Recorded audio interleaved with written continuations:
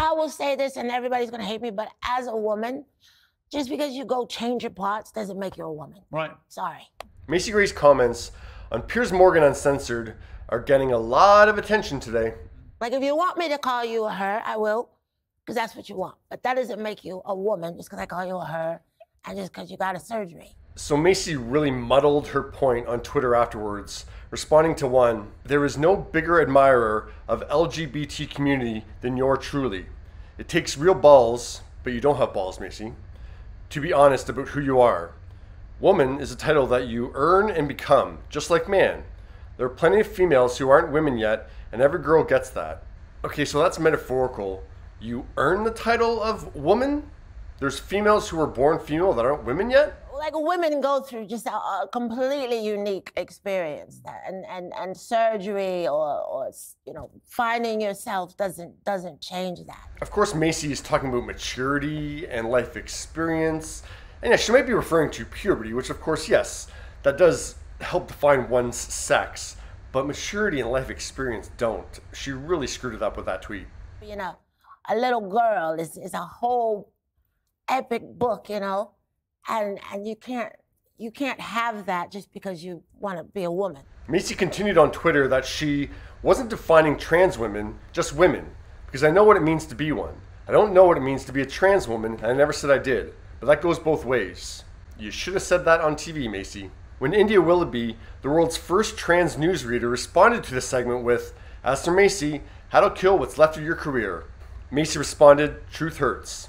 That caught J.K. Rowling's attention, who has been called transphobic for her comments in the past. She tweeted, "Today feels like a good day to ensure I bought Macy Gray's entire back catalog." And I don't think you should be called transphobic just because you don't agree. There's a lot of, you know, judgment and throwing, you know, stones at people for just saying what it is. JK also showed her support for Bette Midler by retweeting Bette's tweet yesterday that said, "Women of the world, we're being stripped of our rights over our bodies, our lives, and even our name.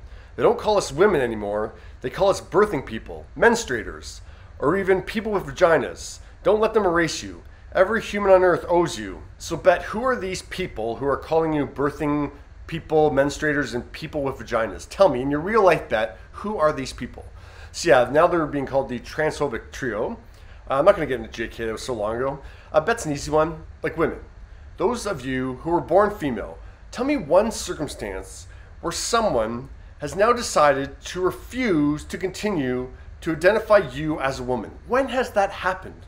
When has your identity as a woman been removed or threatened? It's not happening. It's like there's no caravan from Mexico coming for you.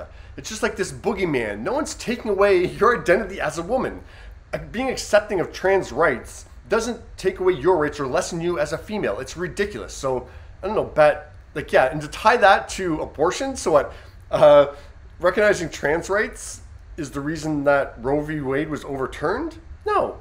Like, the trans community is not to blame for your right to abortion being taken away. Huh?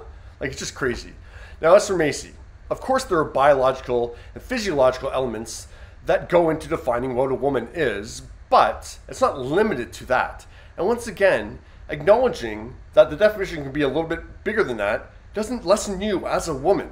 Like, yeah, this whole idea that recognizing trans people is gonna take away your rights, or take away your identity, it doesn't. Calm down, people. And the fact that Macy also brings in maturity and metaphorical growth into the argument is just stupid. But no, I do think it would have helped if, like she said in that tweet, that Macy at least acknowledged trans women as well. Like how it came across on TV, that she's just being completely closed off to the idea of, you know, expanding the definition of, or recognizing that the definition of women goes beyond boobs and a vagina.